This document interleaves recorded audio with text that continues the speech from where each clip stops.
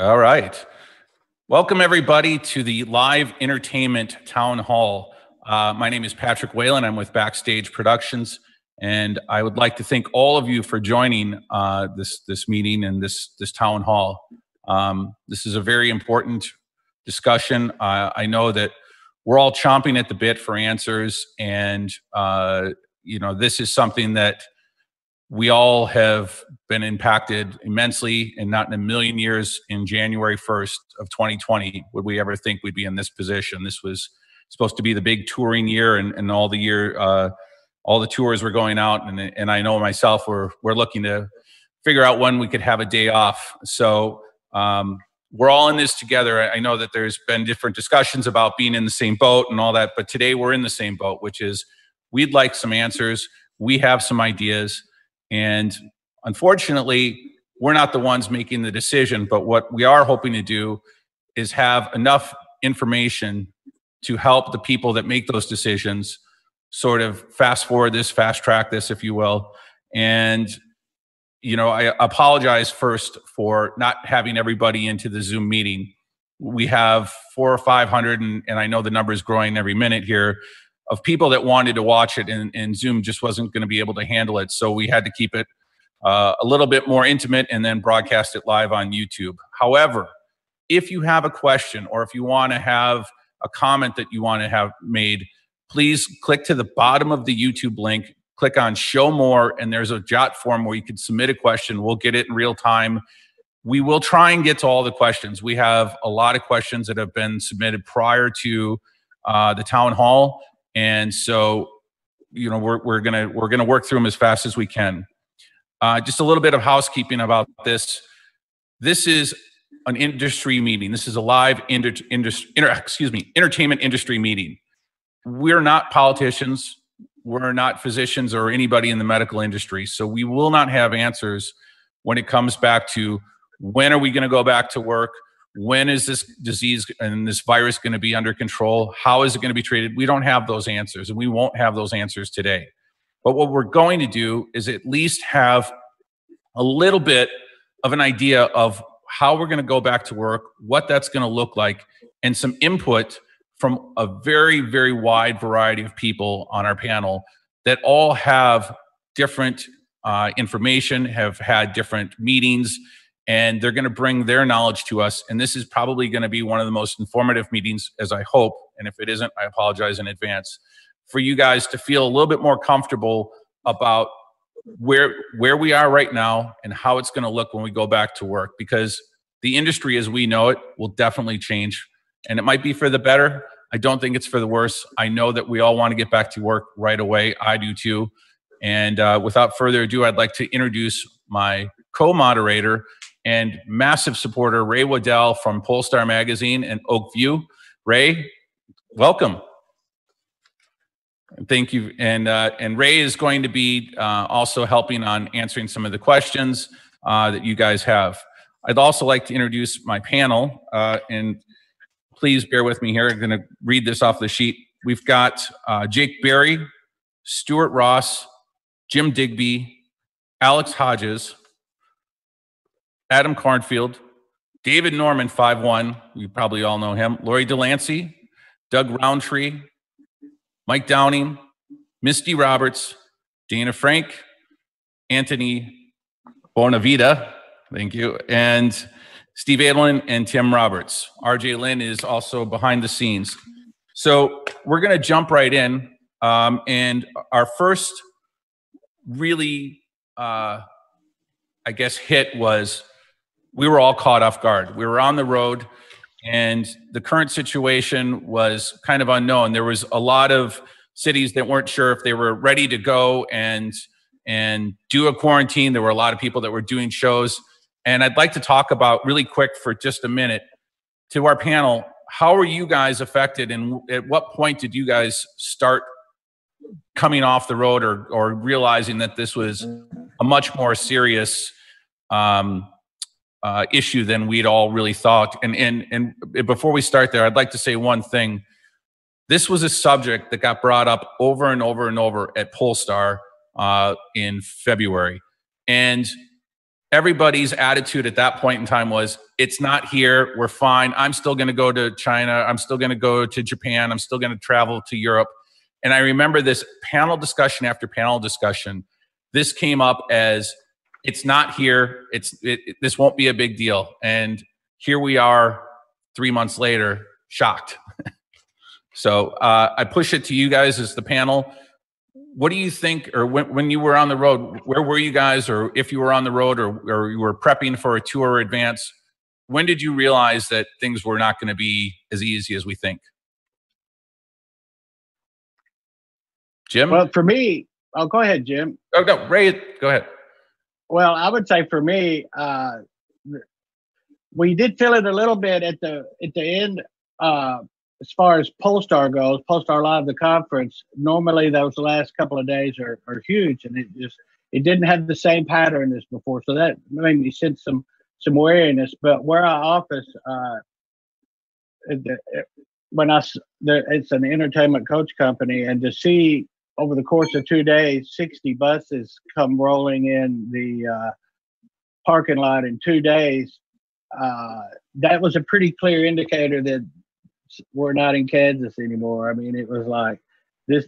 It was one of the saddest things you could see, and a real clear indicator of how life was not normal, and there's going to be a world of pain coming. Yep. So let's start up talking about the getting back to work and the prospective timeline and when and how we see shows return, the safety protocols. How will the advance and the production process be different? And what do you think, or what is currently being developed? And we can do these one by one. And I'm really going to look at Jake Berry to start that discussion of the prospective timeline of when and how you see shows returning and what you would think is going to be different. Well, first of all, I wish I had a crystal ball to give you that answer, because I think that's the great unknown. As we know, Germany and then the rest of Europe will follow. I've banned all shows till the end of August, you know, and I would imagine, I feel that America is probably a couple of weeks behind what's really going on. So that looks to August. I know for a fact in my world, I work a lot for Insomniac, and we do EDC Vegas, and we have that planned for the first week of October. Now, there's some people who said, you know, it's okay. I believe it's 50-50, to be perfectly honest. I mean, you can't go from 0 people to 150,000 people overnight. So when they're coming back, I don't know. I mean, we'd all like them to come back as soon as possible, but we all don't want them to come back if it means coming back is too soon and it creates the second wave, then we're out longer. That would be an even bigger disaster. So I'm afraid that we've got to listen to, you know, medical staff a little bit, and respective governors of states and country leaders, you know, so it's like that. And of course, when we come back, as you rightly said, Patrick, it's going to be a whole new landscape. I mean, sadly, we're going to be missing some people. You know, unfortunately, you know, the people who passed away in the industry is not as great as it could have been, but we're going to miss some people that way. But also people that have had no work, have probably found alternative jobs, companies that couldn't survive this, and it's the battle of the fittest. And what's happening now is we have no control over it. We have no control what's going on. But I do believe that all of us here, you know, whatever we do, whether we're agents, whether production managers, tour managers, vendors, bus companies, whatever, we have to think to the future and what we can do to reassure the public that we're doing everything possible to make their experience, you know, as good as it can be. We have to win their confidence. We have to win the public's confidence. And also, we want to make it safe as well as professionals, you know. We're just as susceptible to, you know, catching this virus as loading in as a production as people coming to watch. So all our new safety measures, we can go into them forever. You know, it starts when you load the show in with your crew. First of all, I believe that everybody's going to, for the first thing, is going to have gloves and masks. That's going to be an absolute necessity. And as production people and promoters and whatever, and building managers and agents, we've got to insist on that to our local stagehands. And as Tim will rightly point out, this is going to be just as important as a hard hat, a high-vis and safety shoes. Okay, wow. Next, everybody's going to have need to have their temperature taken before they go into the venue, whether you are a worker or whether you're, excuse me, whether you're, audience member. So, we're going to have the guideline now. All of us here can remember 20 years ago, you went to a door, you showed your ticket, you walked in and you got in. And as the years have gone on with security measures, we've gone from, walking in with a ticket to a ticket scan. I mean, the early days when you ripped the ticket up, put in a bucket, and somebody backstage counted to make sure nobody was cheating. That's all there was. So now, you've got the safety scan, the scanners, and then you're going to have your temperature taken. And if it's, I know it's Europe, it's 36 to 37 Celsius of temperature. If you're 38, you're going to be asked to step to one side, go to a quarantine area and say, I'm sorry, you can't come in, but we will test you in 2 hours. That's the things we got to be looking to the future. And building people here, their staff are going to have to wear either the splatter shields, I think, or masks when they're serving food and beverage and merchandise, and even when you're taking tickets. It's a whole new world. So, I think we all agree on that. I think we're all 100% in agreement. And production, we got to be as safe and more and safer as we were before. We all have to learn, and we all have to learn a new way. Yeah, Stuart, I kind of would like to hear your perspective on this as well, because I know that your concerns are probably equal with Jake's, but I also like to hear what you have to say about just the future of what this is going to look like. You're muted, Stuart. Obviously, I agree with everything Jake had to say. My question here is, let's say we predict that late August is going to be safe to have shows. At what point are we going to put those shows on sale, which I'm going to guess, and I could, ask Alex and Adam this, late May? Are people really going to feel comfortable buying tickets in late May? This is all very complicated stuff because, first, it has to be legal for us to open venues. And in my mind, we're going to follow the sports model. Whatever they end up doing, we're going to end up doing. However, at what point are my touring colleagues on this panel comfortable with putting 10 to 12 people in a bus? One person gets sick, everybody gets sick. And if it's a band bus, your tour's over. So yes, we're all guessing and everything's going to change. But, there has to be a period of time when the general public is willing to buy tickets to shows. We don't pivot that quickly. We pivot quickly in production, but we don't pivot that quickly in ticket sales. If the AMC on the corner opens up for movies, they will have an audience night number one. We need time to be able to put this together. And, we're also going to be limited to what the general public, what the patrons, their tolerance for an unknown risk is. Sure. Jim, Digby, from a safety point, and, I know that the Event Safety Alliance has been working on this diligently of sort of kind of outlining protocols. What are you guys working on, and what are your concerns coming back? I mean, obviously, Jim, you and I have had discussions prior to this town hall meeting, and the safety of the crew, the safety of the artists comes up over and over again, and then also the safety of the patrons that attend all of these events.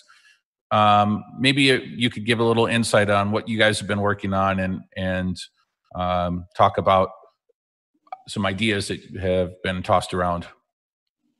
Thanks, Patrick. Maybe I start with, the blatant recognition that we represent a business that is squarely in the headlights of contagion.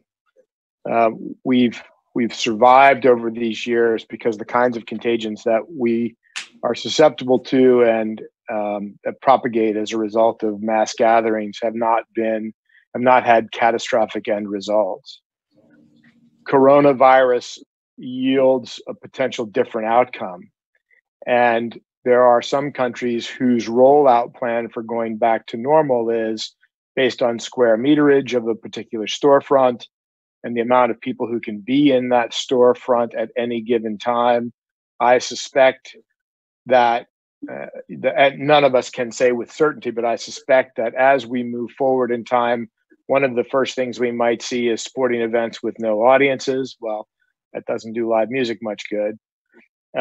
We'll see the small Strawberry Festival type shows come to life first, where the capacities are limited, or early on. I don't want to say first, but certainly early on, and that we have to build both audience confidence and operational confidence from where we are today in incremental steps, in a sort of Kaizen way, one small step at a time, to large scale events. We're not starting with stadium shows.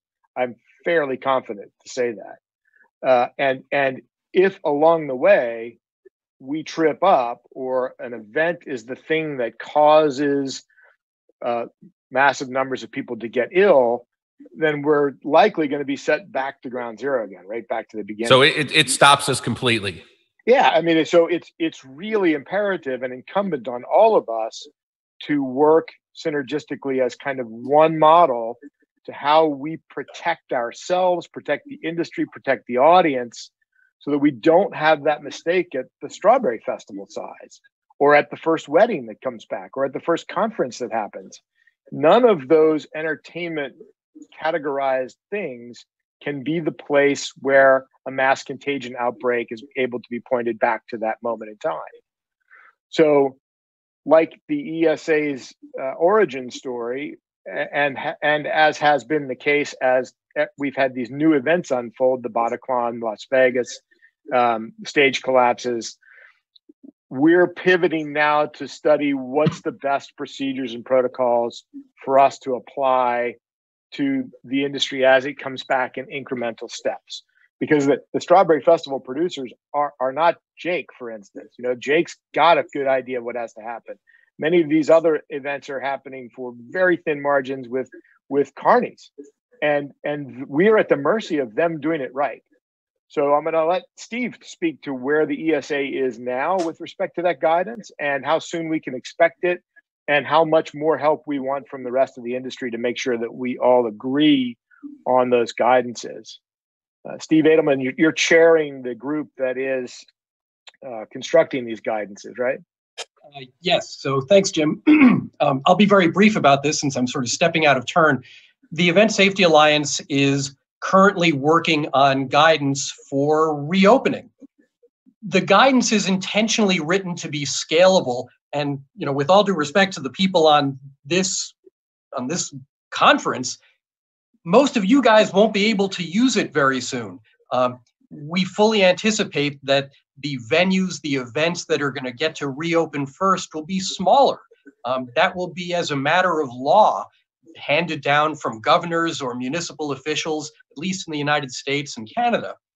And so we've intentionally written this to be scalable, starting with the smallest, the ones with, as Jim correctly points out, the least margin, the least education about safety and security at events.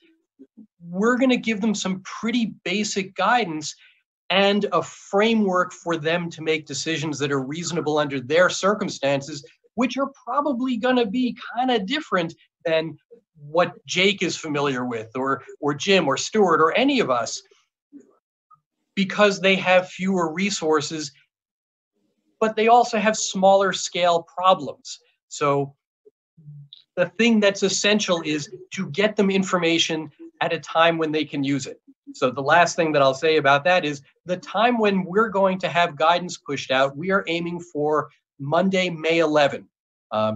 And we've intentionally set that date to have written guidance pushed out to the world, Monday, May 11, because we think, based on what we've heard from public officials throughout the US, that's probably about the time when some places that have had relatively few reported incidents of coronavirus, those places are going to start to be given permission to reopen. And we want to have written guidance ready to go, ready to push out to the world, so that people who are allowed to reopen have at least some clue how to reopen safely.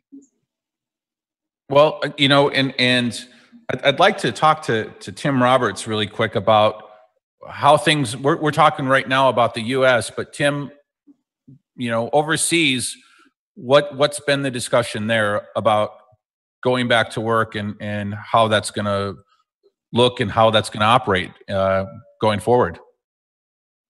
Yeah, I'm dialing in from the UK, so my perspective is kind of different to you guys, but we work globally, so have feelers out around the world. Whilst I applaud everything that Steve was just saying, I think May 11th is exceedingly optimistic, particularly given that the US is probably a matter of weeks or possibly even a month or two behind the European curve of infection. And I think the point that both, I think, Stuart and Jake made earlier about, you know, and Jim indeed, you know, let's not, our desperation to get back into business shouldn't allow us to make a kind of crazy decision to come out early and start redoing stuff when we get a second wave of infection, because that would be catastrophic in terms of human cost. So, you know, we're looking here in the UK until at least the end of June. And I think, you know, we're probably looking, to be honest, I think we've probably lost most of the summer. And we just need to not suck it up in the sense that we can brush this aside, because this is kind of, you know, massively important. People losing their livelihoods, people going through immense trauma and difficulty, and I get it. But if we were to come out back too soon, then all of the pain we've endured till now would be for nothing, and we'd have to do it all over again. So realistically, I think we've got to look at a longer timeline. And, you know, looking at my virtual background here, which is my office. We missed that. This is my office. You know, we can't redo a show like this if it's dependent on everybody self-isolating and keeping a meter or two away from everyone else, waiting on 100,000 kids to get their masks ready before they come out of their tents. It's not going to work like that. It can't be reliant on that. And what we have to wait for is for the virus to be sufficiently dissipated through the community that we are not at risk of mass infection, or we got to wait for the vaccine to come on stream. I think anything else is a false dawn, and we should be, you know, duly skeptical of that. We've got to do the right thing and not the quick thing. And sometimes it's very hard to do the right thing, but we're the folks who should be advocating doing the right thing. Yeah, I 100% agree. And for clarity, Tim, Steve was pointing to some of the governors in the U.S. suggesting that it might be that early. And the date for May 11th was actually related to when we hope to have an extremely accelerated version of this guidance through a process which would include as many eyes on as we can get. We're following the American National Standards Institute at an extreme, well, their types of protocols at an extremely accelerated rate to get there, to be in front of anyone allowing an event to happen. Sure. I'd like to also bring this same question to Mike Downing, and you know, Mike, from a safety and security perspective, I mean, this has got to be quite an uphill battle for you just to even start to plan and think of what the new protocol and what the new world is going to look like. Can you talk a little bit about where you've been, or what kind of meetings you've been having, and what kind of information has come out of those? Mute, Mike. Mike, are you there? Nope. There we go. Sorry about that. Oh, no problem. Back with you. just as after 9/11, as there were many paradigm shifts in perspectives with regard to national security, partnerships, information sharing, smart practices, ultimately leading to the Safety Act, which many of the leagues have, the arenas have, corporations have, to provide indemnification against lawsuits should there be a terrorist attack.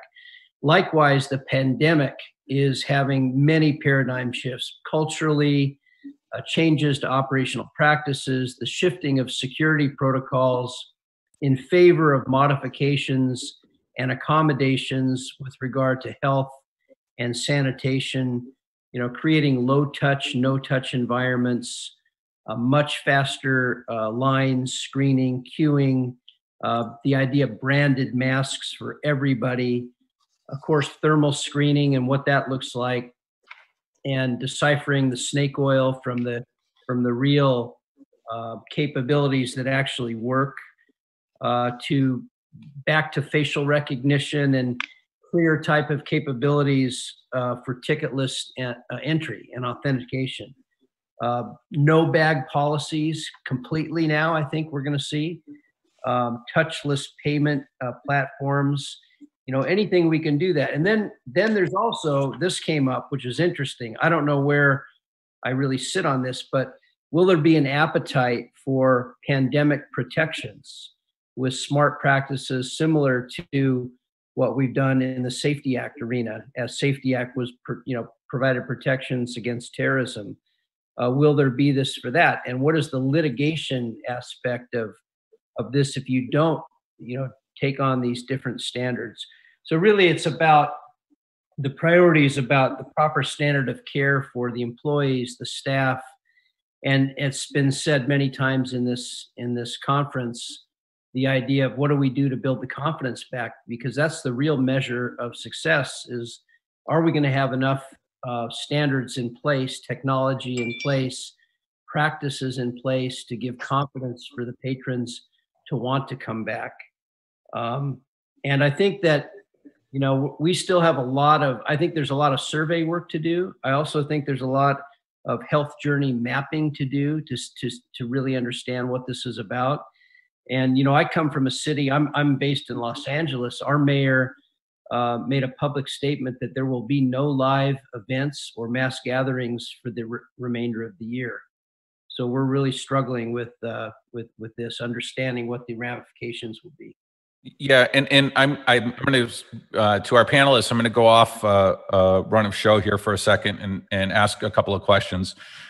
I think there's a couple of things. One, I never thought in a million years, other than EDM concerts, we'd be seeing face masks for sale in the merch booth. But I think that's where we're headed. So there you go. There's an idea. But the second thing is, I think we're going to have almost spot touring, because, as Jim said, there are people, the younger bands, the younger festivals, that they're dependent on making that money for. So waiting till 2021, maybe necessarily, even though it's the smartest thing to do, is not an option. And one of the things that I know that we're concerned as an industry is the first person that goes out and does it and they fail at it sets us back 10 more steps. And so from a venue standpoint, do you see that people are going to try and do something just because they want to be the first, or they have to be the first? And is there a way that they'll be safely able to pull it off, or do you think if it's just, masks and gloves are just not going to cut it, and we still have to wait? And I know that there's all kinds of talks about how this virus is going to work. We're not going to touch on that today, about seasonality and all that. I don't want to get into that. But what I do want to get into is, do we see somebody going out and doing this and trying to be responsible? And if they're doing it that way and it fails, how far does that push us back? And I'll direct that really to everybody and opening it up. And the second thing is, a second part of this is, do we see as our industry something called spot touring that I just made up now, meaning that we can't go to LA, We probably won't be able to go to New York, but the Midwest and the South may say, yeah, we're ready. Come do an event. I mean, you watch the TV right now, and there's some difference of opinions of what's legally being able to restrain, and as that gets challenged more and more, my concern is that there's going to be those states that pop up that start doing events, and there's going to be bands and agents and managers and promoters that are going to start strategically routing open market areas and avoiding LA. And I just wanted to get your comments on if you think that will be a thing, or if you think that that's not even going to be in the cards, and everybody's going to just kind of wait and see. That's a good question for Adam or Alex. Yeah. Alex? Yeah, let me jump in, and unless Adam wants to go first. When Jake Berry coughed, I reached for, and I think that's a part of the. I think that's a part of the environment that we're all a little sensitive. I think we work mostly now at Nederlander concerts in the smaller venues, from call it a little over 1,000 to 5,000 in California, and we've certainly can't help but notice the comments from the governor and the mayor of Los Angeles. Back to the first question of when, we were hopeful to open, a new show at the Pantages in Los Angeles from the Broadway division in March, and it had loaded in, but we were quick to learn that that couldn't happen. So even opening night, I think the comments about the robust touring that we were experiencing was already evident in small venues for the year, and seemed to be evident in the festival and the arena business, and now it's come to a halt. In that we operate in small venues, for example, the City National Grove in Anaheim, I think it's going to be more manageable for us in that realm. One of the assets there is the use of portable seating or flat floor for general admission or banquet style event. So we have a tremendous amount of flexibility. In that the venue can actually hold 2,000, I think we can work with the city to bring, in shows that are, call it from 1,000 to 1,500 rather effectively and safely. And all the things that were mentioned, Michael and others, about mask and gloves and temperature, I think will have to be implemented. And when you just go back not that far and think about the day before metal detectors everywhere, it seemed an impossibility to deal with it from a consumer point of view and traffic point of view. And everybody's adjusted. And then in theaters, the use of dogs is a fairly recent phenomenon, and everyone adjusted. So if we can also, in the larger venues, go to clear bags, that's an adjustment. And now it's mask and gloves and temperature check. I think the temperature check can be relatively easy, and Michael and others can answer that, but you see certain airports where they check your temperature virtually as you're walking. So I think these are the new norms, and then it's a question of will the consumers be confident and feel safe. We recently put a very small show up that the management wanted us to, and just a pre-sale, didn't spend any money, and sold 50% more in tickets on the pre-sale than 4 years ago, same show. If it had gone to 0 or 2 or 8 or 12 tickets, or any reduction, I think that would have been a signal. There's a lot of interest in refunds, obviously, when the public doesn't know, but we're seeing we're not seeing a stampede in the smaller venues like that. So I think there's a lot of confidence of people wanting to go, willing to go, and waiting for that signal. But then the government rule will dictate, and if we can't have, you know, gatherings, ticketed gatherings in California at all in 2020, you know, that'll be 90% of our concert business out here. And for summer venues, it'll be 100%. Yeah. So, you know, there needs to be a balance if it can be pulled off successfully. And I think whether you're talking strawberry festivals or the small indoor venues, I think correctly, those may be, you know, the first to open and the first to be tested. I think it's going to be a tremendous job to be responsible and do it right. Yep. Yeah. Adam, I'd like to hear your input on this with the touring side and just what your artists have been talking with you about. Well, obviously, everybody is eager to get back on the road as soon as possible, but as soon as possible is clearly going to be a long time because of consumer confidence, because I believe that major concerts, major shows, along with major sporting events are really going to be the last in line when it comes to things returning to normal. Everyone from getting your hair cut to going to a doctor's office to going to a restaurant to kids going back to school, all these other, getting on an airplane, all these other things are going to be worked out before we have major mass gatherings, in my opinion. And for that reason, I believe it's going to be a long time until that happens.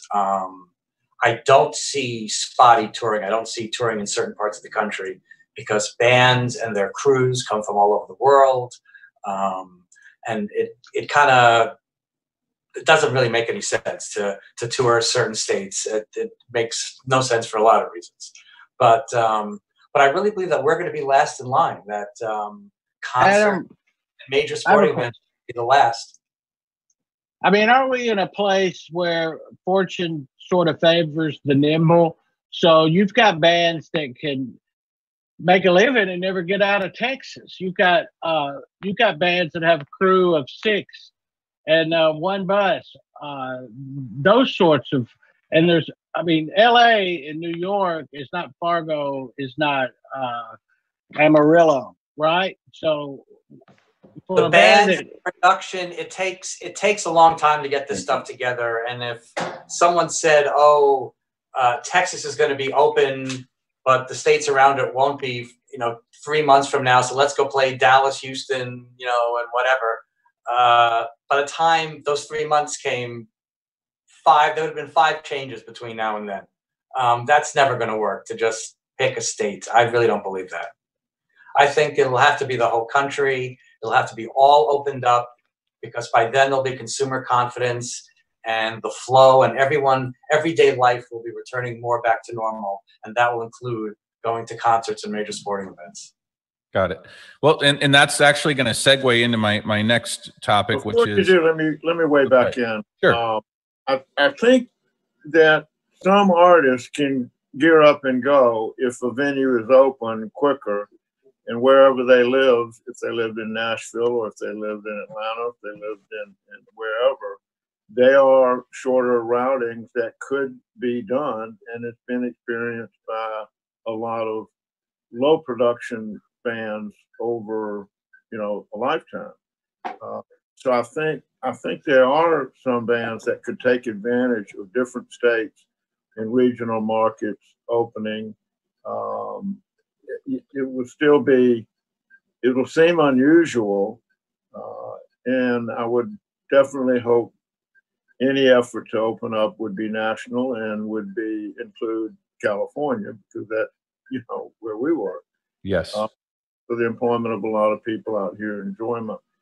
But the idea that that it would absolutely require national opening, and I hope we would get that. If you have a band that that's in the Midwest or the Southeast, I think they would, welcome opportunities to go out and do a weekend or do, 8 out of 10. So there's a lot of moving parts and a lot of unknowns. Sure. And before we jump to the next subject, I'd like to sort of have offer Jake, Stuart, and Jim to sort of wrap this segment up, and then we'll jump to the next one if you have anything to add. If not, we'll jump on to the next one. Just one thing, when our industry comes to start off, there has been some tours that's already preset. There's some venues that, the tickets are still available. They're just changing the date. Production companies have got the shows together. So in theory, if a few tours, just a few, could start up in 3 weeks because everything's ready. You prep it, the sounds are prepped, the videos prepped, the crew's anxious to go. And if the venue's open, and I agree with Alex and I agree with Adam, it's all or nothing for touring, I think. You got a tour is a tour, and it also depends on Europe. You got acts that are going to run out of venues to play in America that need to go to Europe. So we got to work as a world. It's not America, it's the world. And there's something I see is you take islands like New Zealand, it's quite conceivable that those markets could open up first because they have more control on the people coming into the country and the more people localized because they've done an amazing job. And and Alex Allen, they have bands that do flyaways. So they pick up a guitar and they pick up crew and they have 6 people and they could go and play with local sound, local lights, go video and set up, and they could do an island first. Yes, but now to do that, you have to quarantine for 14 days before the first show. Yes, I mean after the fact. I mean, I don't mean when it's quarantine. When they open up, the quarantine restrictions go away. I didn't clarify that, but I agree with you, Adam. All right. Let's jump on to the next one because I want to keep this moving. We sort of touched based on how future productions are going to look, and the NFL, the MLB, the NBA, and some of the other sporting events, even some of the racing events, are now playing to empty arenas, empty venues, limited seating. I know UFC had talked about briefly having an island that they were going to rent, that they were going to have all their people quarantined and do the fights. And obviously some people got involved and turned that down. But do you see in the short term, and I guess the short term could mean 2020 for lack of a better word, is that do you see artists doing the pay-per-view, renting a soundstage and doing a concert there, or do you see it being more of a residency, or are we going to wait and do touring and do smaller venues but more multiple dates per city? Kind of what is that going to look like in the future for us? I mean, are we going to readjust and stay away from stadiums and arenas from the get-go, or are we going to try and jump in? And then Jake, I'll go back to you, and then we'll go back to Alex. You're muted, Jake. That's space bar.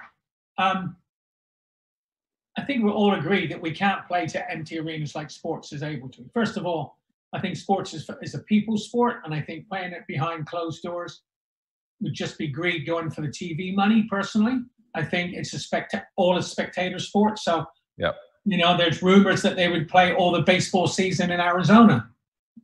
I mean, can you imagine that? That'd be crazy. There's so many moving parts here.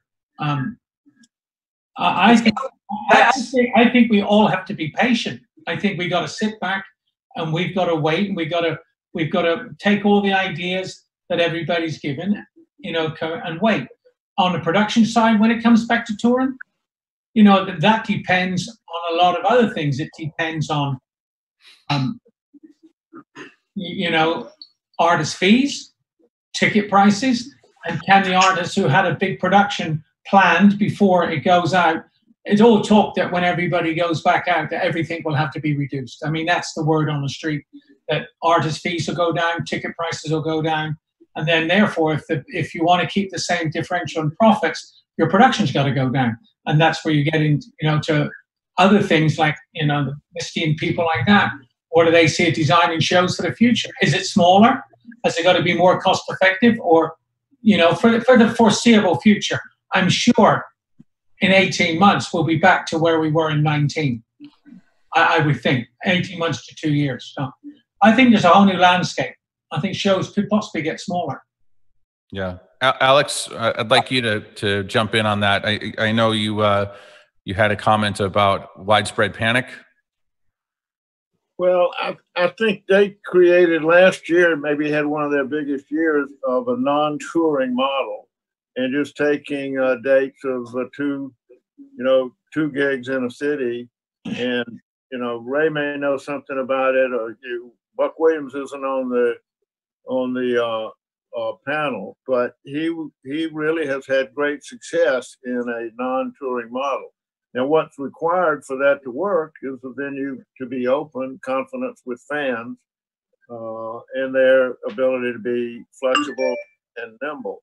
And I think one of the things Jake just mentioned is reducing production elements, somehow the elements of flexibility and size are going to apply from production to capacity. So I think if we do see models that are in information rolling out in early May, and there can be live events, you know, following July or August or September, that will mean a lot to people. And I think also the economics of it is, if that were to happen, things have preceded it that will be of economic value. The economic machine right now is at a halt, with the exception of, you know, deliveries and essential business. So if things happen where other businesses open up, that will help, along with unemployment checks, to put some money in the pockets. And not everybody goes to every show. So I think if you look at the consumer, some of the models we have our Pollstar meetings, and other people say, you know, a person goes to 2.5 concerts a year. And I know you don't go to a half a concert. Yeah, absolutely. What about some people go to 6 or 7, and it's a part of their lifestyle. But there'll be some choices made to pick shows that people want to see, and venues, and what's affordable. I think another comment made about our ticket price is going to have to be creatively reduced, without wholesale going to free, because that flies in the face of trying to maximize capacity when we're Sure. somewhat streamline capacity. Alex, I'm going to jump over to Dayna from First Avenue. Dayna, with you know, the current situation, how are things being planned, or what kind of changes are you guys going to implement, or what have you been working on? I know Minneapolis is one that is talking about reopening sooner than later. Is that go the same for the clubs as well? Yeah, I mean, I think we're really fortunate in Minnesota to have a really unbelievable governor in Tim Walz, who led the state and put measures into place really early. And I tend to agree with Alex that I do think there are some smaller bands or club bands that are going to be able to do like regional tours and, you know, maybe 10, 12 dates, something like that. Because unfortunately, we're not making money, but our artists aren't making money. And so there's going to have to come a time when, you know, we do what we can to try to get some revenue and to try to get some money in people's pockets. Sorry, I might have lost track of the original question, but what are we doing? We're staying up to date with the CDC. I mean, I think from First Avenue's perspective, you know, we want to do what we can for public health, and this is a public health crisis, and so we'll do whatever we can to keep people safe and follow the instructions as we're given. And you know, I think, Patrick, like you said at the beginning, we're not doctors. I don't know how to protect people, but there are people who do, and we're looking to them and we're taking direction from them and trying to be as prepared as we can for when we do get those instructions. So I definitely took down the May 11th date And I'm going to be following up with you to see how we can best like coordinate. And so that's what we're doing is we're taking the lead from the experts, and we're going to do everything we can. I also agree that opening prematurely is probably the very worst thing we could do as an industry. I mean, you open back up, there's an illness at a concert, and then our whole industry is screwed for decades, if not just 2 years. So we're definitely of the mind to be more cautious, and just because somebody nationally might say open the door, I mean, we're going to take extreme precaution. So let me ask a question. If Minneapolis releases the stay-at-home orders, is First Avenue's going to try and start getting people in the club as soon as possible, or are you guys going to wait, or what's that future look like for you guys? Are you going to try and be more cautious and stay closed, or? I mean, we're a GA club, and so we can't put plexiglass 12 feet around people and try to cordon it off, and I can't, as a business owner, guarantee that kids won't rush the stage and be on top of each other, even if we do have some kind of like limited capacity. I mean, I'm not a doctor. We're taking our lead from the experts on this, but like, at least from my perspective on, April 20th, I can't see how we can protect our customers and try to assure any kind of social distancing. I mean, even with like, we have a 1,000 cap fully seated theater. I think even there in line for the bathroom or in line for merch, I don't know how we guarantee these kinds of social distance restrictions, and certainly a vaccine or herd immunity, or again, whatever the experts tell us is the long-term solution. That's what we're looking for. Understood. Antony, when do you have some holes in place, and what is your optimism about how we might have an arena show? Well, I would say that I want to be as optimistic as possible, but I do agree with Adam that there's it's going to be a while before we see full board up again. I think like everyone, we're trying to adapt and adjust to the every day that the news comes out, and trying to be responsible. But getting this right is more important than getting it done. Right? We have to get it right.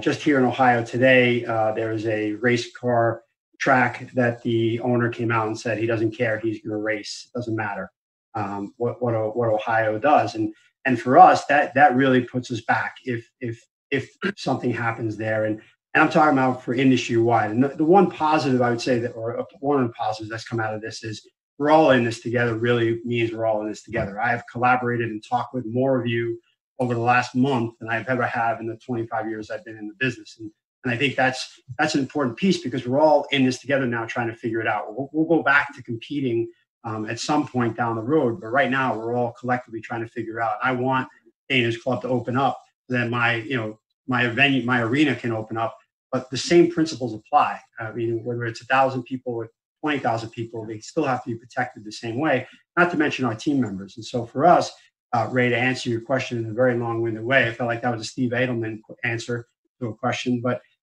really, what we're trying to do is understand what the step is next week. Start figuring out what our state is going to do, and when our state opens up May 1st, what does that mean? It doesn't mean we can rush the stage at Dayna's club. It means we have to open up, more essential businesses, whether it be doctors' offices or chiropractic centers and things like that.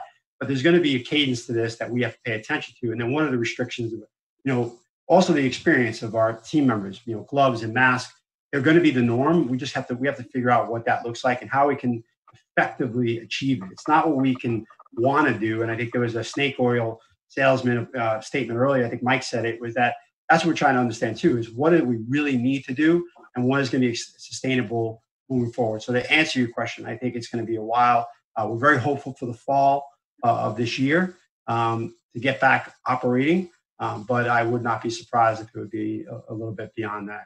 Yeah, and I'd like to ask Misty and David 5-1.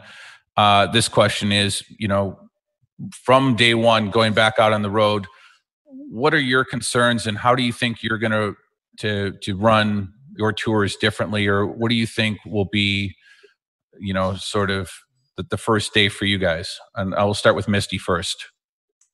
I mean, from a tour manager standpoint, my first and main concern is how I'm going to travel my band and my crew. I think we said it at the very beginning of the call, sticking 12 people in a bus, you know, it's terrifying. It's a breeding ground already. Yeah, absolutely. It's, you know, everybody has their, oh, we need to set the temperature at 60 degrees so that we all stay well. And that doesn't work either.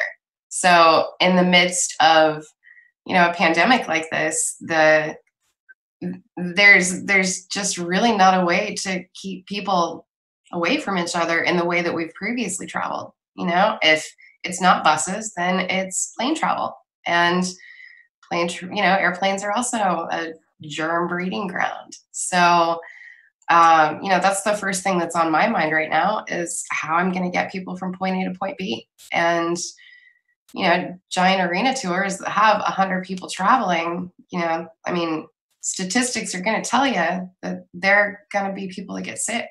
Well, and I want to just add one other thing.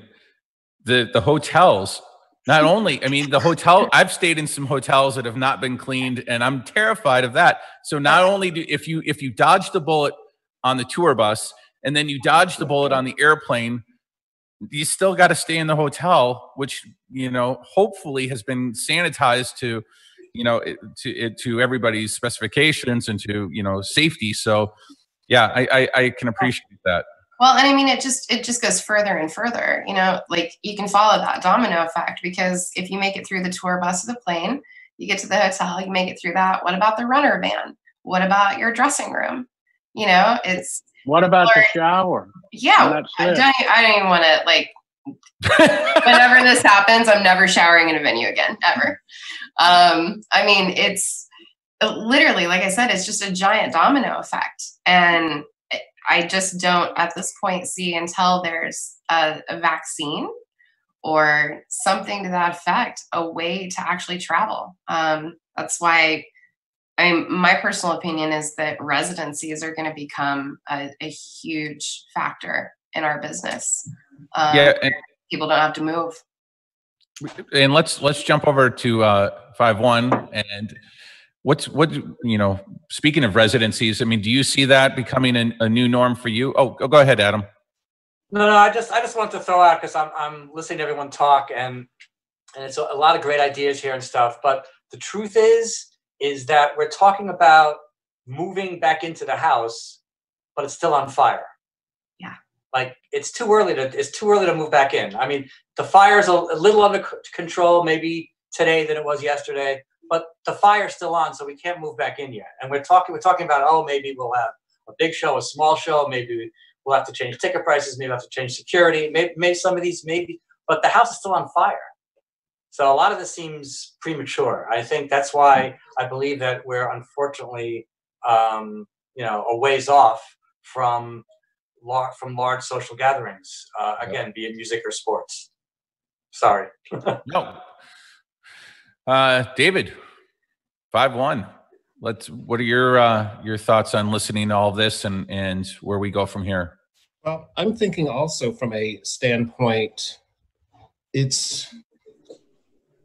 man, this has got so much stuff going on in my head right now. But I'm also thinking of, like, when we're traveling to other countries, you know, when we're checking with our crews, hey, do you have anything on your record to show that you can't travel into this particular country? Are we going to have the same thing that we're going to need to put into effect of, hey, have you had the virus in the past 2 months, 3 months? Are we going to have to start insurance-wise when we're advancing these tours and things?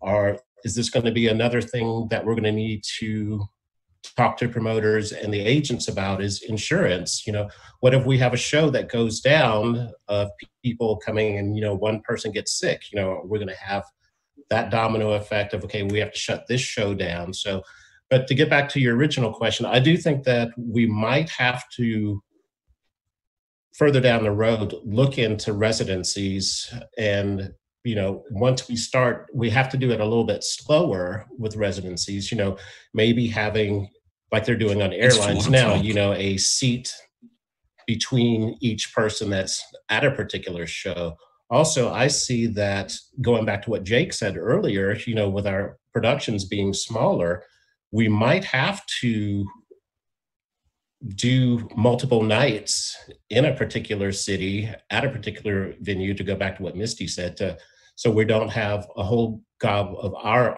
own traveling people moving, you know, night after night after night, which will kind of cut down, hopefully, a little bit on some of us contracting it. But I think in the long run, we need to do what's right in the long run, even if, and God forbid, you know, we don't go out this year. You know, it's better to do something in advance that's going to help us, and we're going to pay for it on the back end, where we're going to be able to really start moving into the real world.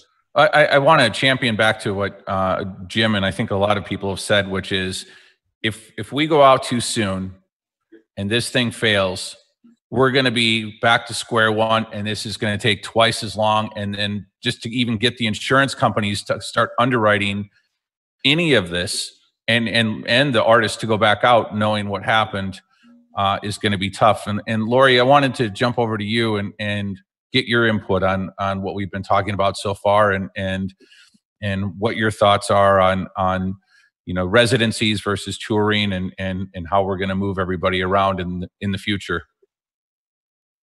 So I think residencies, I agree with what was said, that we may see a lot of those in the future. As far as moving about the country, I took some time to speak to some travel agents and some of the hotel reps, you know, that work in entertainment travel specifically. And there's a lot being done with the airlines right now, as far as fumigation, as far as putting space between, you know, seating of passengers. But once we start talking about moving as a group, none of that has been worked out yet. The hotels all seem to recognize that we as a group are going to be looking for some sort of information as to how they are deep cleaning, whether it's UV, whether it is some sort of a fumigation process. They are looking to find out what needs to be done, what their staff can do, such as housekeeping, whether their housekeepers need to be trained, whether certain services need to come in. So it does seem like they are recognizing that we're going to be looking for changes to happen to feel more safe once we get to that hotel phase. Yeah. Well, I hope that we're all in those phases sooner than later. But I think, you know, one of the things I want to keep reiterating is, you know, the goal of this town hall meeting is to have a discussion with all of us as an industry.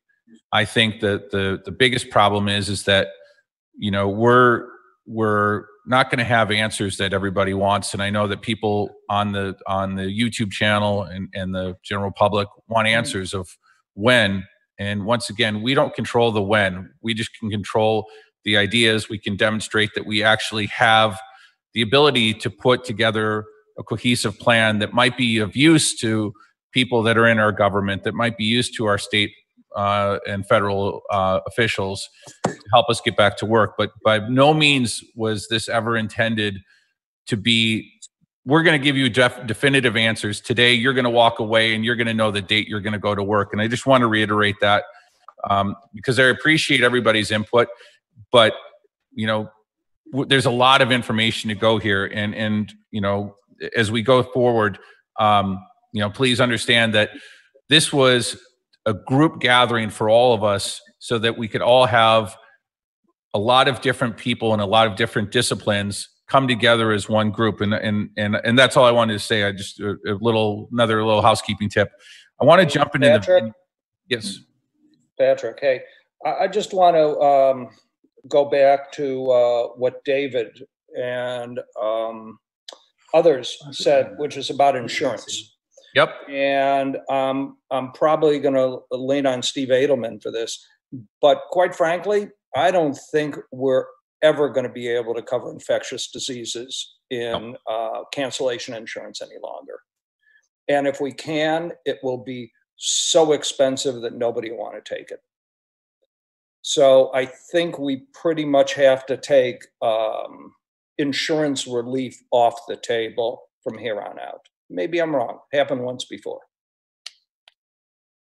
Stuart, I would love to say, oh, you're definitely going to be wrong. But I mean, this conversation is not only, making everyone's head explode, but it's raising all sorts of insurance and legal issues for which, I, the lawyer, say, please, God, consult with your insurance people and your whoever does your legal work, because this is a minefield.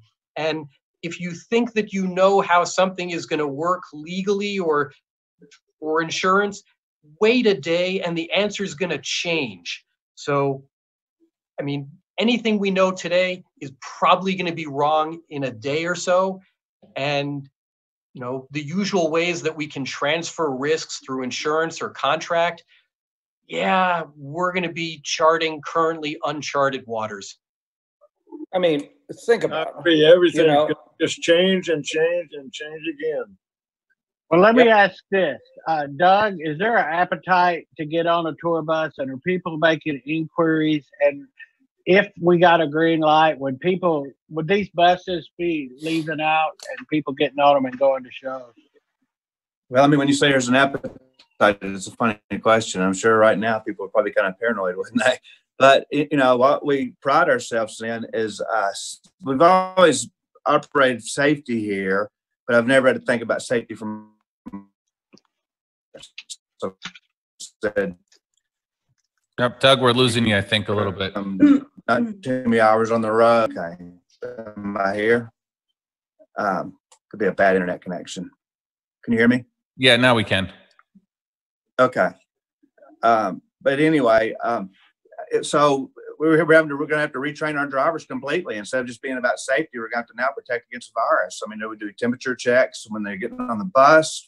What's our cleaning protocols?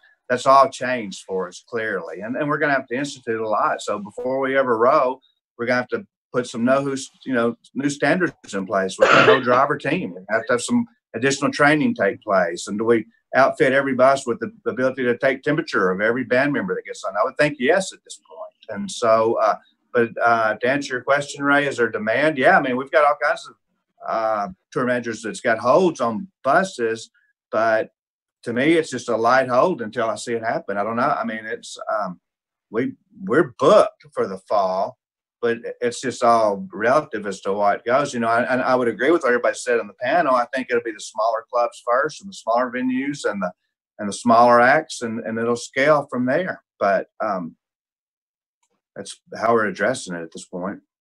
Hey, Doug, I'm going to guess that you're probably going to have more bus holds rather than less, because the smart play, if there is a smart play, would be not putting 12 people in a bus any longer. Putting 6 in a bus now, then you have an economics issue, but we got all sorts of issues to figure out. Right. And I would say you're right with that. And we acknowledge that and know that that's happening. So it's just, but I think that we can, I think that we have an opportunity to improve what we're doing here. And I think we have an opportunity to provide as safe as environment as we can. Just like you talked about planes fumigating. Well, we could do the same thing with the bus, except we could control a much smaller crowd than what you control on a plane. A plane, you still got, I don't know, 200 or 300 people. Yeah. We could have 6 or 8.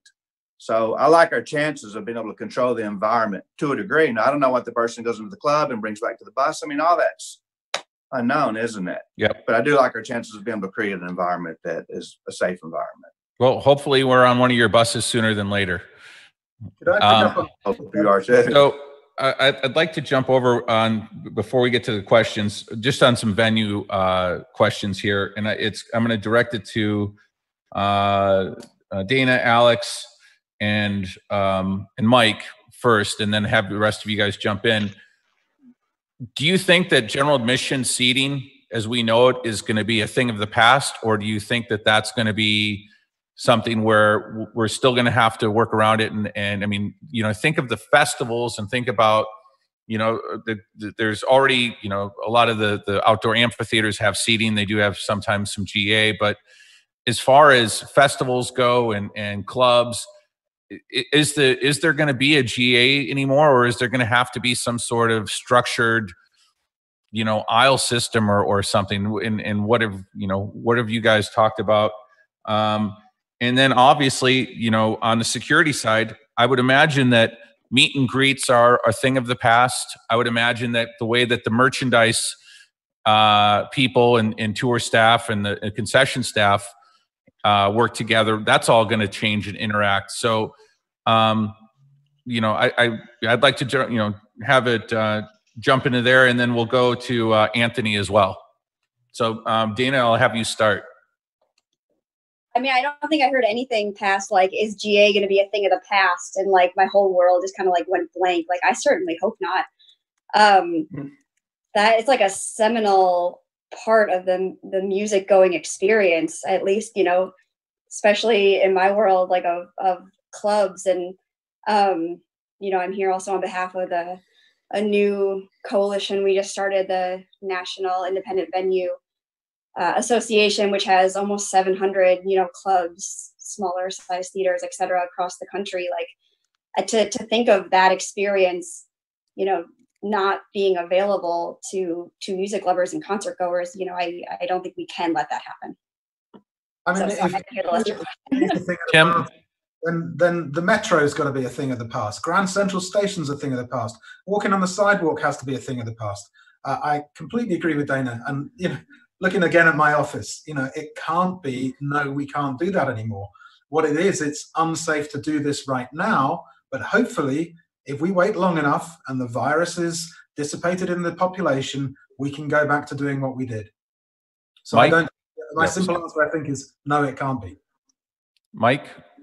Yeah, I think from what I've talked to the different leagues and venues about is we're going to see a fragile, partial, slow burn back to operations where they are talking about modification of seats, modification of courtside seating, the separation of populations, maybe different populations at different times come into the venue, different kinds of queuing lines. So I think you're right. In the beginning, that's what we'll see. Hopefully we'll be able to evolve past that. But that's what they're thinking about right now, is how to modify that to have physical distancing within a venue. Yeah. Stuart, I want to jump over to you. I know you have a comment from somebody viewing this, and I would like to hear from that comment. I have a listener wrote in, a Mr. Charles Hernandez, Minneapolis, Minnesota. As the last few weeks unfolded, we as a world community are now faced with something that none of us have ever been through before. More specifically, right now, with the absence of any public gatherings, the impact on our lives as touring professionals and the reality of food insecurity is, of course, very concerning. Couldn't have said it better. I don't have an answer, but he's right. Yep. And I'm going to direct the next question to Jim Digby on upskilling and also I'm going to add Misty into that. And if you guys could kind of expand while we have our downtime, unfortunately, that none of us want. What are your recommendations? I'm gonna hijack it for 1 minute because I think it plays into what Charlie's getting into the conversation, which is wholly important.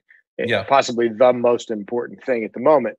It's clear we all agree life as we knew it is nowhere close in time. And it's also abundantly clear that there are people who work in and around our tribe who are sleeping in their cars right now. And that since we're conscious we're not running buses anytime soon, and we're not putting venues to work anytime soon, perhaps we should be thinking about how we shift our efforts to uplift and take care of those who support us when we come into venues. I don't have a miracle answer for that, but I do know that it's not just food, it's not just money insecurity and gig insecurity, it is food insecurity. And in Charlie's estimation, we're there, and there are numbers of people who work around us or depend on shows to feed themselves and their family, and we're in dire straits outside of our homes at this point in time. So I don't know what we say about that other than we've got to find ways to contribute to the food banks. We've got to find ways to contribute to looking after those that we can reach outside and touch. And as Charlie would say, go down to the bottom of your driveway, look left and look right, and find somebody you can help. In addition to that, it's fairly clear that this can cause a mental resilience concern. And it's also fairly clear that this time, I'll let Misty speak to the mental resilience, but during this time, if you're not working and you have access to the internet, it's a good idea perhaps to upskill. There are hundreds of programs available, if not thousands, online right now where you can go learn new things and increase your trade craft. Not the least of which is the event safety training, the basic training there. So don't just sit around and wait for tomorrow to come. Use this time to improve your skills, because the market, because it's going to start slow, is not going to be hiring everybody all at once.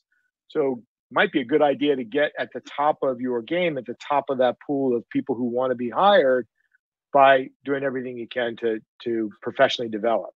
And Misty, what is it that you've seen out there that people are doing? What are you doing? I'm getting a Harvard degree right now from home for free. I'm taking 2 classes at Harvard. I'm taking a class on improving your business through a culture of health and the humanitarian response to conflict and disaster. Wow. I'm also taking a class on the science of well-being at Yale because they're free. And I've got nothing but time to sit here and figure out what I can do to make me more valuable when those lights come back on. Obviously, Jim and I also, we started a mental resilience webinar every Friday because, man, this takes the wind out of your sails. I got to listen to the one about addiction. It was fantastic. So yeah, thank you. When your stability disappears, your sense of mental well-being can go right along with it. So Jim and I both kind of very quickly, when this happened, I've been a very strong voice on mental health out on the road for a while now. And I instantly threw myself into making sure that everybody out there knows that they've got somewhere to go. This is, not to say that a lot of roadies don't have families, but there are a lot of roadies that are solitary people when they go home. And fighting this alone is overwhelming to some. So, Jim and I, we've got a couple of experts, actual therapists that come on every week. And we have guest therapists that come on every week. And we have a different theme to talk about. We've talked about asking for help. We've talked about the shame, the grief cycle. We've talked about sobriety, because that's also a giant battle out there right now. Yeah, and we're going to run your website information and your schedule at the end of this, and it'll also be broadcast. I know we're right now we're about an hour and 18 minutes into it, and I know that everybody, you guys have all been emailing a ton of questions in, and I know Ray has been sort of sifting through them and organizing them. So I'm going to let Ray take over for right now, because I know. We not only do you want to hear our voices, but we want to hear your voices as well. So Ray, if you're ready, do you want to jump into the questions, and then you can direct them to the group for answers? You bet. Well, there were a lot of really good questions, and we appreciate you sending them in. A lot of them. So I'll combine a couple. One of them is about the deals. A lot of these questions are unanswerable, but let's talk about deals and bookings. One, if say we do open up, people will be lining up for avails. So the economy, how much can they support? We don't know.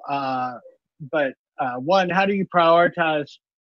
Say there are overlapping dates. How will you prioritize in that time frame of the ramp up? And that would be to Dayna and Antony or any other venue wants to speak up, and the other would be for Alex and Adam. How do you say you get a day? How do you make a deal when you, especially now, when you don't know capacity, you don't know what the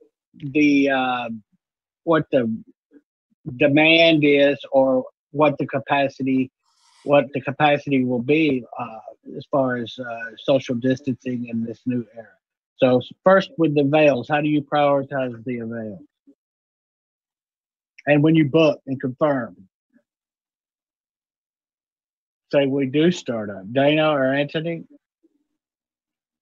Hey, yeah, I think overcrowding the fall is a major concern. I mean, I think it's on everyone's mind. You know, how do you not totally overwhelm our customers, especially not knowing what kind of economy we're going to come out of this in? I mean, if it stays at 20, 25, 30% unemployment, I mean, you know, the last thing anyone would want is to come out with 7 to 10 nights in a show at, you know, increased prices because now our cleaning costs are so much higher. And so as far as just avails, you know, we would just go through the whole system.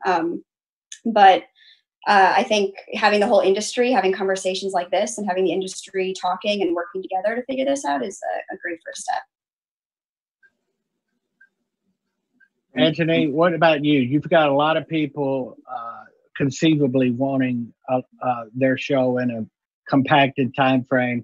In the best case, if we can start, how would you prioritize? So, I mean, what we're trying to do right now is obviously we have great partnerships with all of you and obviously the promoters. And so we have a number of shows on the books already that we're trying to rejuggle and restructure into our schedule. Like everything, it's an unbelievable puzzle right now because we still have a potential basketball season that needs to finish, and hockey season needs to finish, and so right now we're working on the shows that we have on the books in the next number of months and trying to get them restructured into our fall and spring calendars. And we're not, we'll take the avails, but by priority standpoint, we're working with the shows we have currently out there. And everybody's got to be nimble. I mean, everybody's got to be adaptable. None of us have a crystal ball as to when and how this is all going to roll out. And I think, for the most part, the promoters also know that as well, is that this is just going to be an exercise in adapting and adjusting and evaluating and adapting and adjusting and evaluating again. It's just going to continue to evolve. And Adam and or Alex, how do you make a deal when you don't know capacity, you don't know what the market will sustain, and you don't know if people are going to come? Well, that's hard because you don't know the new costs, you don't know the refunds, and you don't know the capacity. So what do you got? You got to work, and I think we are with agents right now working with good faith to just, first of all, get a new date out of, like 2/3 of our year was already booked, and we've moved, half of the ones that have already booked. The good or bad news is 30 plus dates have moved out of California and a one night a roll have moved into 2021 already, and of another 40 or 50 dates moving still in 2020. Some of them have moved twice. So the elements of the deal making, it just, you got to hope that in good faith that we'll be able to figure that out when we go back on sale. We see the robust sales or just the opposite or somewhere in between, and work on what are the new costs, what are the new sales, and try to make a deal. I think right now what we're experiencing is a good faith element while we truly try to pinpoint dates, move, and get a firm date. And if we've dealt with moving, over 70 dates and some more than once, that means there's 70 tours, because our dates are pretty much one-nighters coming out of tours. So, another agent told me he's moved one whole tour 3 times and could be moving it again. The interesting thing when we read the political or the governmental comments in California is if we still have an abundance of shows in the last half of the year on the books, and if we aren't going to have any shows at all on the books, then they're all going to have to move to 2021. Probably in what we do, we've only seen 10 absolute cancellations of tours, and they will be rebooked in 2021. But it's just a lot of moving pieces, and the deal-making process is that's going to have to be a good faith element working together to reduce some costs and figure out the ticketing revenue, the ability of consumers to pay the original face price or a reduced price. I mean, we've all worked with various discounting mechanisms before, so I think we've adjusted to that over different periods of time, including the Great Recession period. And now we're going to just have to do it again. But it's all new, and the level of unemployment is pretty much unprecedented. So yeah, and everybody I think is optimistic. We just not in our control when you can get up and running. But it is in our control to have connectivity with fans, and it is in our control to at least select dates and then an alternative date to hold them as well. Well said. Before we go to the next question, Ray, I'm going to jump over to Jim Digby. I know he's got a comment that he'd like to interject right now. Well, I think it was an end of session comment, but I can do it now. I mean, the other thing besides the actual state of those who help us, the freelancers, is that it's quite impressive the way that our industry vendors and our industry thought leaders have stepped up to the plate and created solutions to help the first responders like Upstaging and the other companies who have really come to the table with creating solutions. The entertainment industry response group, Joey Gallagher and his team have put together over 100 vendors who are ready to act tomorrow and potentially ready to hire tomorrow too, if in fact they're called on for those reasons. And then there's the Live Events Coalition. So there's quite a bit of profound thinking around how to help and how to engage right now to bridge the time to being able to put people in venues again. No, I think that's a great segue into it. And you know, I think we've all been feeling a sense of responsibility and anxiousness to help. You know, I remember when there was crisis and Charlie and Jake and everybody got together and you know, have helped thousands of people during natural disasters and shipped equipment and supplies all over the world when the military couldn't even do it. I remember that story vividly. It just shows the resilience of our family. So I don't want to take more time of me talking. Let me jump over to Ray and get back to the questions, because I know Ray's got still a nice little stack. And I will say this to our panelists. I appreciate you guys. I know that you've all been kind of hanging in there, and I know it's getting a little bit late. I do want to go over a little bit on our time. I was trying to end this at an hour and a half. If some of you have to leave, we completely understand, but I would like to answer a couple more questions. Let's say 2 or 3 more questions from Ray to the panel, and then we'll do our closing. And hopefully we have a little bit more understanding about, you know, where we are today, where we're going. I know it probably doesn't answer a hell of a lot of the questions, but at least you know that your family is here to support us, each other, and all of us. And I appreciate everybody's time. So Ray, I'm going to jump back over to you. Well, thankfully, we have a esteemed panel that has touched on many of these questions, but one of them, for David or some of the tour managers, I would ask, one of the question is, will freelancers or road personnel, do you foresee a time when they may not be hireable if they don't have the antivirus or haven't had it and recovered? I don't think so. I think that's going to be a tough one. I think Jake, because he's on much larger tours than myself, might be able to answer that one a tad bit better than myself. Look, I think it's going to be a concern, but I think that everybody's got a lot of common sense, and I think that they'll want to look after their individual health. So I think that they'll get it done themselves, so it won't come up on a tour. So I think that's down to the individual. I think it's a good idea. I mean, you know, we don't want to hire sometimes people that have convictions, so we can't take them into countries, which makes our life harder. But we value them people, and they're good at their job, so we take them and we deal with it. I think the same thing will be the same. I just want to say one thing. Of all the comments here that we've done in the last hour and a half, I think one of the best comments that I heard was from Adam. With the house is on fire, and we can't run into it. So I just want to say I totally agree with him. I think that's the best way of putting what we can and can't do. This house is on fire, and we can't go until it's out. It was the best comment I've heard on the whole thing. So hats off to you there.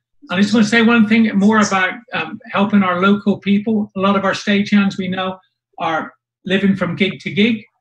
There's a lady here in Phoenix named Maria Bruna who does a thing called Musically Fed.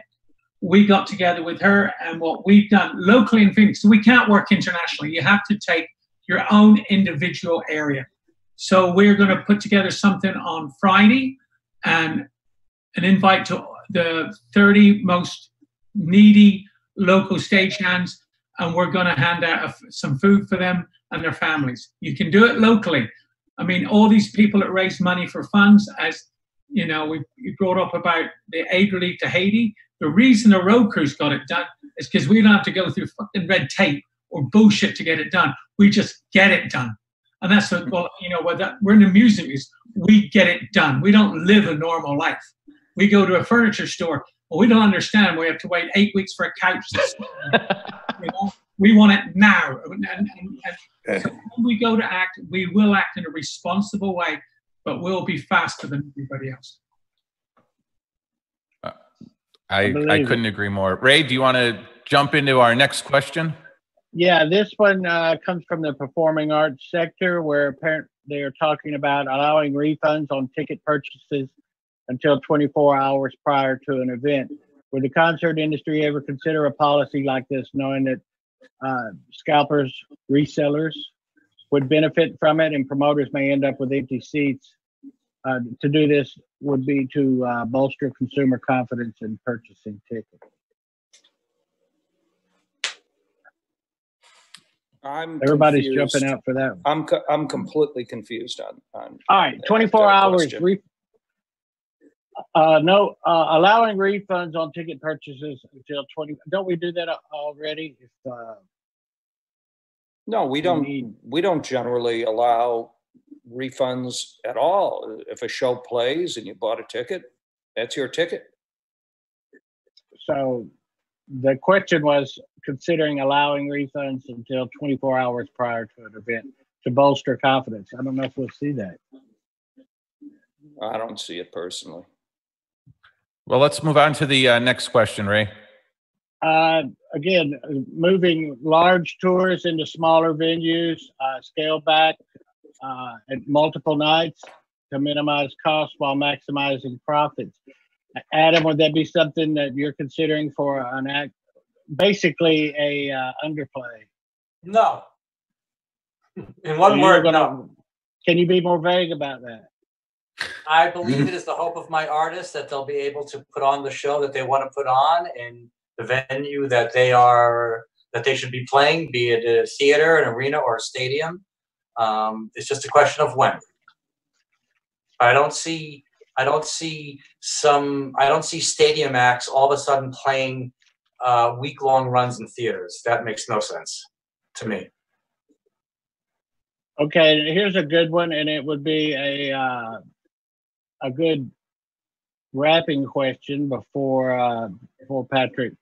I mean, an hour and a half, that's a long panel, but this one comes from the management sector. And I would say the question is, what is the first thing that needs to happen, needs to change before events are allowed to happen again? And I would say excluding permission from CDC or the local government. Anyone? What would it take for you to do a show? In the absence of anyone else jumping in, you know, I think you have to consider what you said first, the permissions. And, you know, the house is on fire and we don't have permission. The fire department's working on it. At one point, we will have permission. And then it's a matter of training and supplies. You've really got to, I think, be very careful of all the things that were mentioned about the hotel industry and any other industry and the buses. You've got to be sure that, you know, the cleanliness, the antiseptic means, and I think the training in terms of ushers and doorkeepers and box office people, I think training is going to be more acute. And it won't be that hard to do, but you're really going to have to train people. If you spread people out more, it'll be an unfamiliar territory for ushers. So it's a matter of preparedness, and that's not going to happen overnight. It can happen rapidly because I think we in our industry can move on a dime and pivot very quickly, and we're flexible. Certainly not like a government, but we will have to make a number of adjustments toward taking the temperature, toward enforcement of masks, until the life is different. So I think attentiveness and training are going to be critical.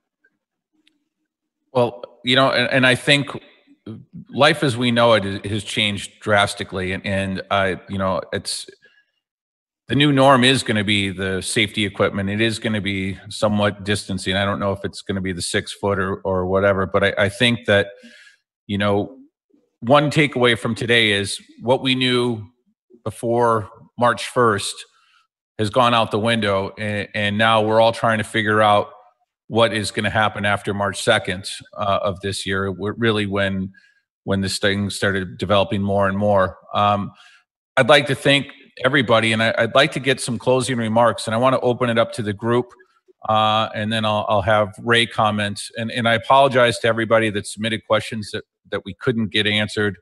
Hopefully during our panel discussions, we did answer some. And, you know, I would love to hear what you guys as panelists took away from this today, or if you want to add anything else. And I can't stress it enough. Thank you again. So whoever wants to start, please go for it. And I'd love to hear your closing remarks. Okay, unremarkably, I'll go first. I just want to say one thing that it was Misty and 5-1 brought up, and it's all about traveling on buses. We're not the only people that travel on buses. Every way of life travels on buses. And I can't see cities operating without buses, so I think the crew will go back on buses. We're not the only people that travel to hotels, so I do believe the hotels will be, in the bigger picture, taking care to get all the business back, not just the entertainment. And I do believe that, you know, as part of the human race, we will all become more aware of our surroundings and more aware of our responsibilities. Jim Digby? Look, we are where we are right now. The industry as we knew it is in a state of stasis. That can't change. We don't control whether or not that changes. So as creative as every one of us is, what do we do with what we got? Here's where we are. We know that we can do these things. They may not be as entertaining as being in a room with 10,000 people, but we know we can do them. So let's take the tools that we currently have. Let's find ways to put them to work that get us to the next step. And then from there, we take it to the next step. Let's work with what we've got. How about Lori? So I find it very heartening that everybody has a lot of ideas that they're putting together, but nobody is sold on exactly what has to happen yet. I think everybody from a financial perspective, of course, wants to get things back on track as fast as possible, but recognizes that, you know, if we try too soon, it all goes in the opposite direction. One of the things that I struggled with was figuring out what I could do now. And for me, my answers came a little late. It took me a little bit of time to figure it out. But for me, Live Events Coalition put out a petition, and they've also put out a letter that you can just sign, and it gets sent into your representatives. And to me, I think that that's a great starting point of things that people can do now if they haven't already done it. Fantastic. Live Events Coalition has a national chapter. You can find it on Facebook. Certain cities also have chapters, and it's a very simple process that everyone can do. With the letter, there's also an opportunity to create your own narrative so that when you send it to your representatives, you can show them what is happening to you, what is happening to us as an industry. I read an op-ed over the weekend where the person brought up the fact that in Tennessee, home of Nashville, Music City, that the representatives there really did not understand the amount of impact that was hitting the industry and also the self-employed. So I think that that's a great place for people to start out. Oh, that's fantastic. The other thing I wanted to bring up is rethinking your business or finding out what your skill set is and how you can repackage that. My husband and I are both in this industry, both lost all money on the 12th of March. But we've looked at what our skill sets are and tried to figure out what else we can do in the meantime. And with one of the businesses that I work with, Star Gift Alliance, typically we provide branded items, either swag or we do the VIP programs. And we've started moving over into PPE. We had the connections overseas. How could we start bringing stuff in to keep people safe? So it's just really thinking about what you have in a skill set, the connections that you have, and figuring out what you can do with those, and really getting involved in contacting your legislature and really letting our voices be heard. Lori, that is fantastic advice. I couldn't agree more. I'm going to jump over to Stuart Ross. Well, the first thing is great to see all of you, and anybody who's listening to this, please take care of yourself. Just be well. And I got a note from Charlie that I'm going to read, which kind of sums up everything for me. We stand together, but for now, 6 feet apart. That's a great one. Very true.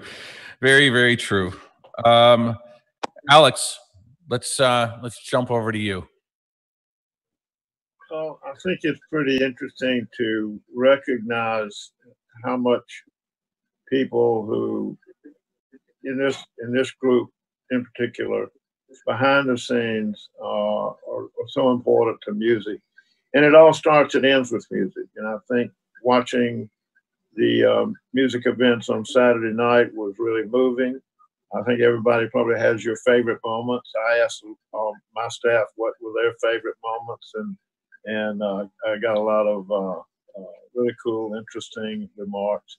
I think it was terrific. I remember what my client and friend Stevie Ray Vaughan used to say, that music is healing, and indeed it is. And I think we need music in every form now. And then what can we do at the in some of our places where we work? We've started some outreach, like through Instagram. We did a block party, and they could order some food that was set up by a local restaurant tour in Anaheim. And we actually, interestingly, we increased our historic numbers on Instagram by about 30%. So people are hungry for that connectivity and for encouragement. We had a DJ, and we're going to export that to other venues in California where we work. I think stay well. If you can get outside, do so. Keep your distancing. I walked 3 miles yesterday, and I had a mask. So good for you. All right, Adam. Well, I'd just like to say that I look forward to elbow bumping everybody at a show real soon. Yes, I do too. And David, Mr. 5'1". I know everyone's hurting really bad right now, but do the things to kind of help yourself mentally and physically, getting outside the house, and also do those small things to the rest of the world, you know, your closest friends, your neighbors, you know, help them out. You know, they might be hurting. You know, Misty said something the other day on the Showmaker Symposium, the mental health one. I said, you know, I just check in periodically with my friends just to say, hey, are you doing okay? Is there anything you need? And I said, you know, to me, that's not a big deal. But Misty says, you know, that's not a big deal to you. It could be a big deal to that particular person that day because they might be going through a really rough time. So check on everyone. And, you know, there's different avenues that are available to us because I've seen it, you know, there's all these different things that are going out, music hairs and all these other things that you can check out, but just network, and keep tabs on everyone because we all need it right now. I couldn't agree more. Doug, like I said before, I hope we're on one of your buses soon enough, but Yes, sir. Closing remarks? Closing remarks. I love Jake that he likes buses and thinks we'll be back on buses someday. So I guess one of my favorite theologians, Neil Young, said live music is better. Bumper stickers should be issued. So I'll be glad when live music returns. You know, it's a time for us to get better at what we do. It's a time for us as a company here to get better and a time for us to be ready when the doors open. And that's what I intend on doing. Dayna, thank you very much. Yeah, I mean, I couldn't agree more. I think the house is definitely on fire, and this could be, I mean, a unparalleled crisis. But I think for me, the positive is just seeing how strong the house is. And, you know, I've been watching live streams like hours a day, just trying to like fill this need for live music, and it doesn't come close. I mean, I would give anything in order to see a show right now. It's been like emotionally devastating to not have live music in my life. So it's just a matter of, you know, it's going to come back. It's going to come back stronger than ever. It's just a matter of how we do it and making sure we do it right and sustaining our businesses and our employees and our communities and our artists in the meantime, getting through. I think from my perspective, especially from NIVA and a coalition of small business owners with personal guarantees and rents and mortgages, I think federal support is going to be absolutely pivotal. 100%. I don't know how many small, medium, I mean, any business really can go 18 months without revenue. So we're certainly putting a full force effort behind a federal support bill. But I think, yeah, live music is eternal, and it's a matter of doing it right. Thank you. Tim? Yeah, I just want to take a slightly different perspective. These are really dark times, but there are some things that are coming up that are actually very positive.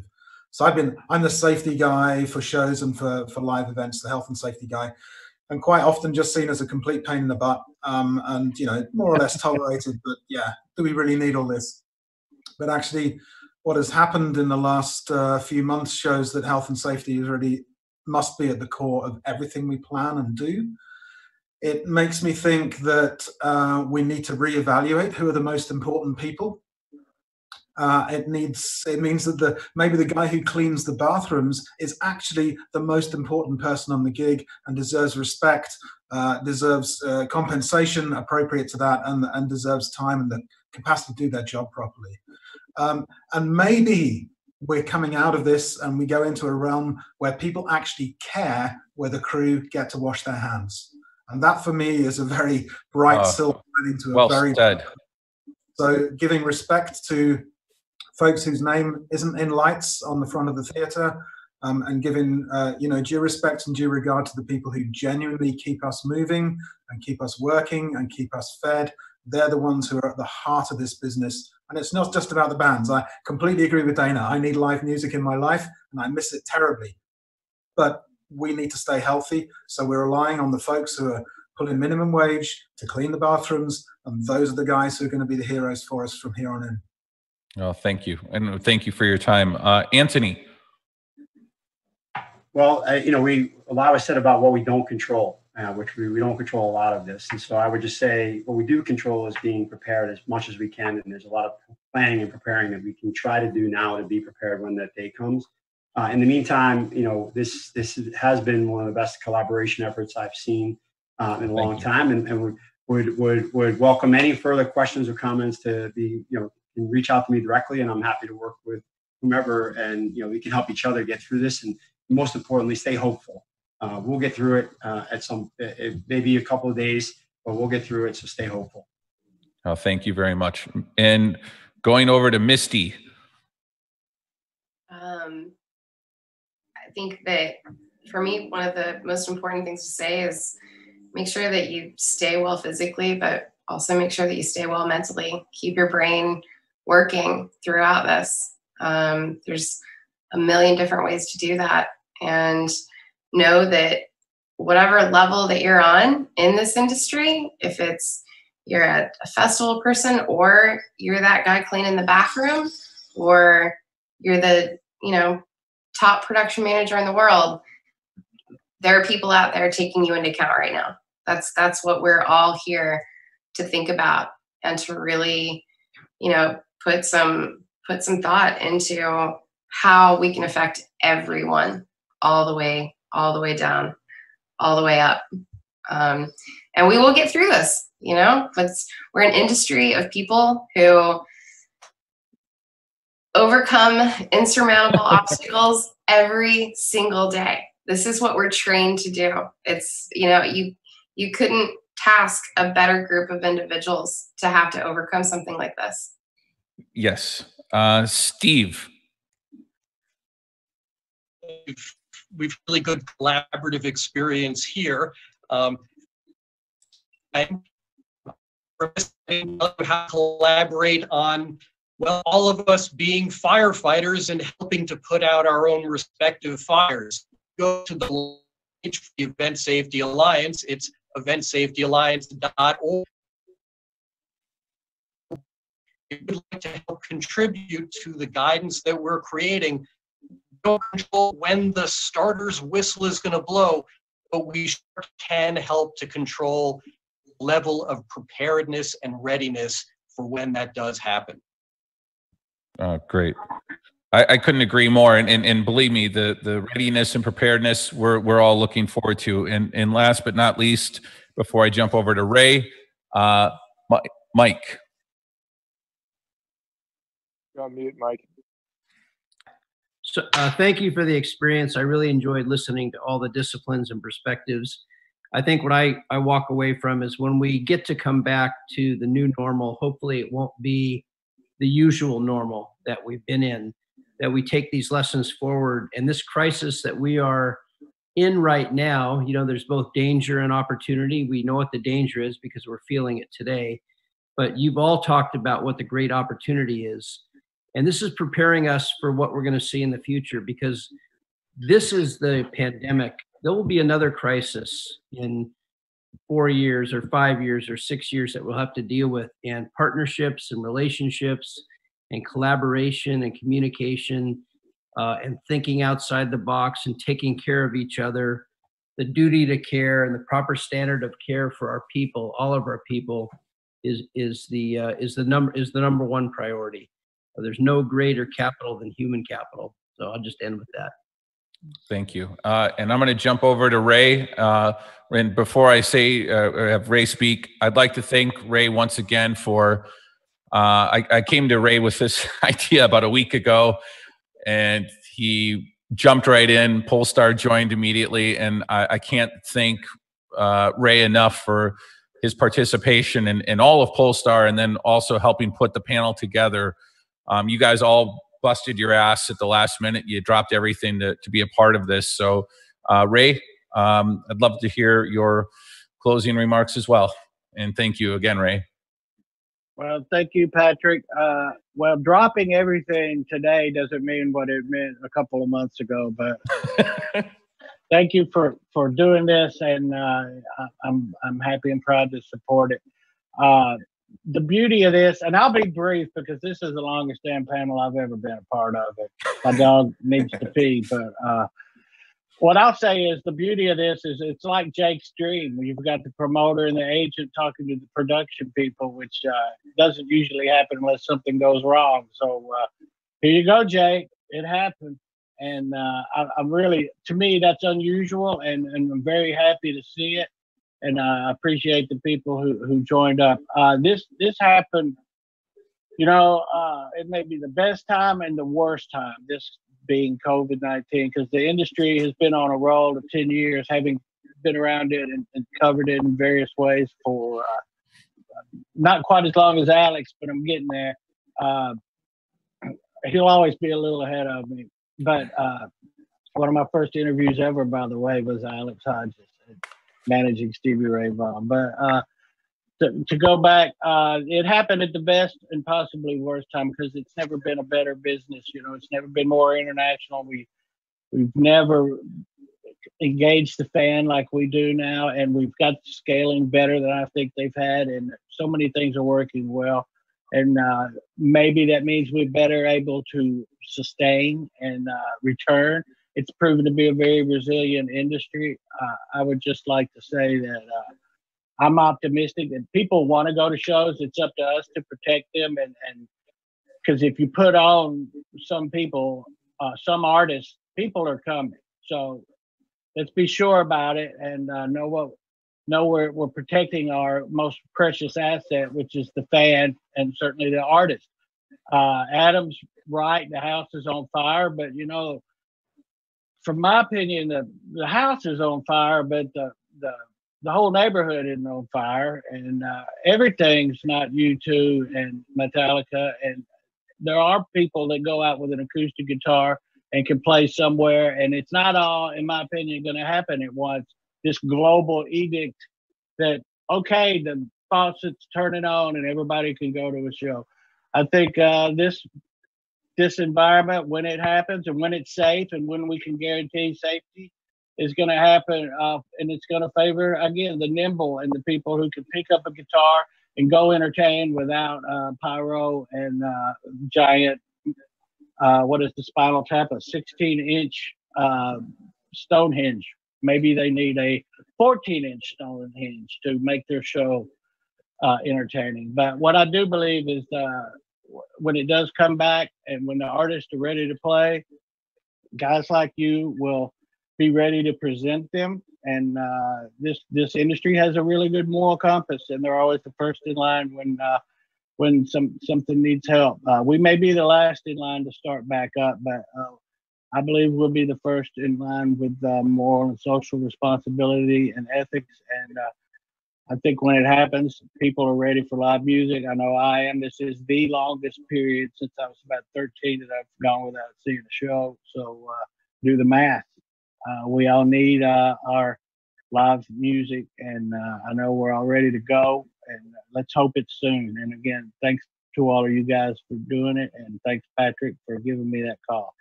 Oh, thank you. And I'll just wrap it up by saying that, you know, I hope that we all feel a little bit better while we're watching, and the next one that happens will be, now we're getting back to work, and you know, let's get out there.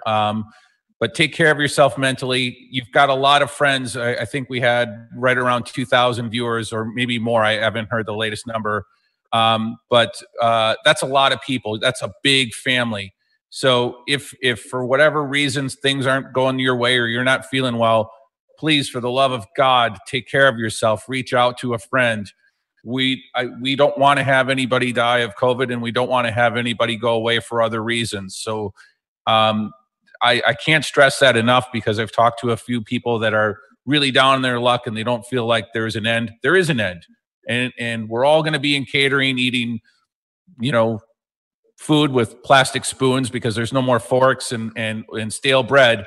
So just stand by, hang in there. We love all of you, and we look forward to the next one. And I promise the next one will have much better news. And to those of you who we didn't get to the questions, we apologize. Literally, it was overwhelming response. We thought we'd get 4 or 5. I think we've got 30 or some questions. And I appreciate every single one and all of you. And on behalf of the panel, thank you so much. And I promise we'll do another one of these again, since we have such a great mix of people. This is beyond my wildest dreams. So thank you. See you guys, and stay safe. And that will be the end of the meeting.